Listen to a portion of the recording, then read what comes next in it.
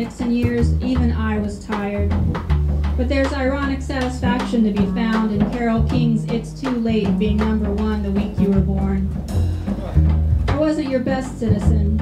I couldn't fix the business of the Panama Canal in my mind, try as I might, sitting in pigtails and watching the news. And even though I knew about Ella Fitzgerald at a very young age, I thought her first name was Ella Fitz, her last name Gerald.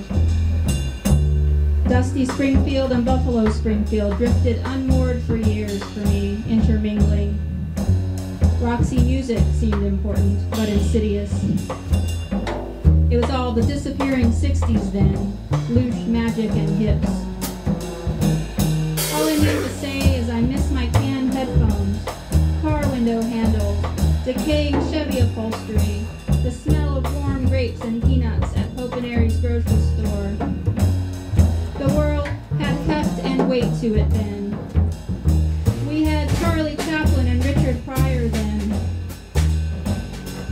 I was born at the exhausted end of a barbarous century, but we had the good people.